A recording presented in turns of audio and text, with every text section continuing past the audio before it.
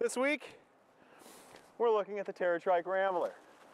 Not your typical winter commuter, but as we found in our tests, it's an interesting option for getting to work, getting around, especially when it's slippery. Let's take a look.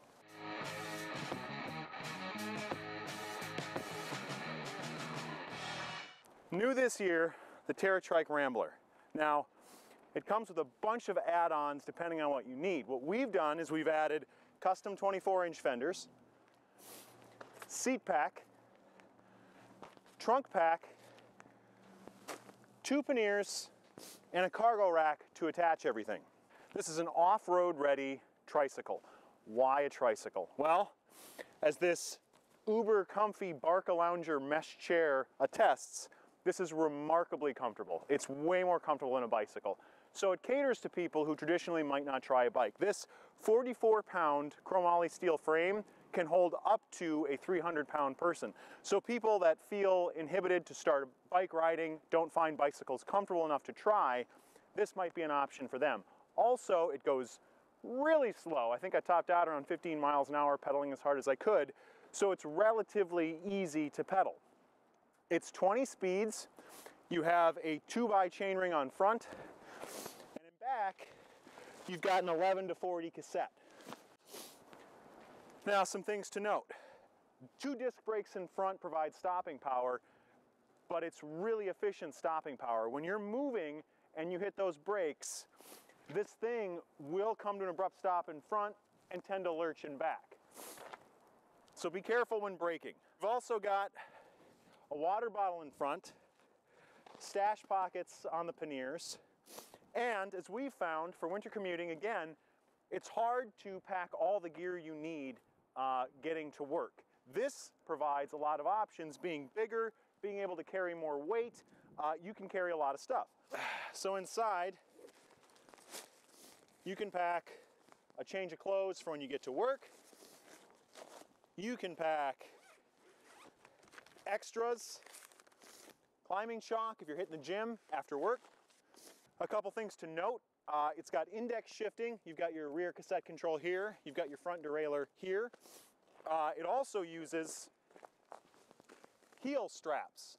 Clipless pedals would be an option. It makes it very easy, but it took some getting used to because a lot of what you're doing is not so much pushing as pulling back with your legs. It's a great hamstring workout. So heel straps that go around the heel of your boot keep you from slipping off the pedals. And as I noted earlier, this thing doesn't go very fast, so you're pedaling a lot and your feet would slip off, especially in the recumbent position because you're not pressing down. It's easy for your feet to slip. So those heel straps come in key. Important things to note. Obviously this is low. I've ridden this for the last 2 months. I took it on a bike packing trip about 40 miles, did some on-road riding, and I do not recommend on-road riding on a tricycle. For one, it's extra wide, so a lot of lanes and shoulders don't accommodate it, but 2, you're at perfect wheel well height, and it is terrifying to see a bus go by you and all you see when you look over are lug nuts. A flag does not come standard, but I'd recommend it. I'd also recommend wearing high-vis clothing and, of course, lights. Now, we've strapped a light on back, our little blinky red light. I've mounted a headlight here on front. Visibility is crucial on this. As for stability in winter riding, it's been great. It's been icy, as you can see. We're in Minneapolis. It's snowing right now. This has been awesome for tackling the elements. We'll note that these fenders do not come standard. This is an add-on, but it is an absolutely mandatory add-on. As you can see, when you're riding, your hands are going to be right over the wheels, and that will kick up all sorts of muck, especially in bad weather. The TerraTrike Rambler, as I said, new this year, and all this bike packing gear that's made for it was built for bike packing. And we tried it bike packing. It's good. The only problem being it doesn't fit on a lot of single track. It is unable to go a lot of places that a traditional bike packing bike might go. That said, the overarching theme here is that it's a tricycle and it is a lot of fun. I forgot how fun it was to ride a tricycle. This reminded me it's an absolute blast. If you're going downhill and you get some speed, this thing is a hoot. Love it. Now, let's talk price.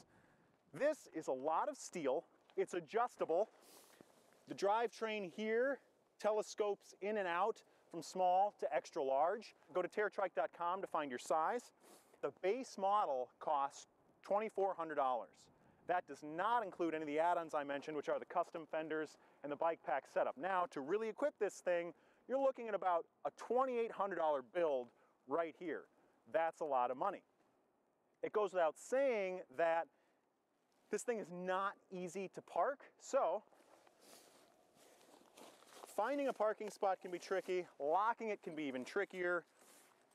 You do want to use, I don't recommend a cable lock, but something pliable and long. Your locking points are here and here.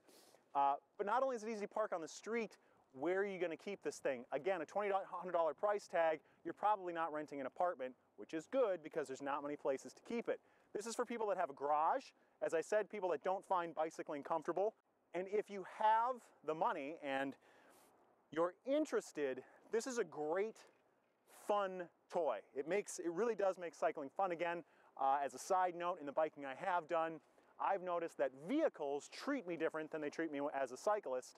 Maybe because, like punching a guy with glasses on, it's hard to be mean to somebody on a tricycle. I've definitely been given the right of way more often than I would as a cyclist. This has camp value. It gets a lot of questions. It's a ton of fun to ride, but it is not necessarily an everyday commuter. If you're interested, you have no more questions, go to GearJunkie.com, check out TerraTrike.com to look at the Rambler and their other trike models, and yeah, re-experience the joys of a trike. Like, subscribe, comment, read, and be well. Gear Junkie Reviews, Adam Ruggiero, news editor.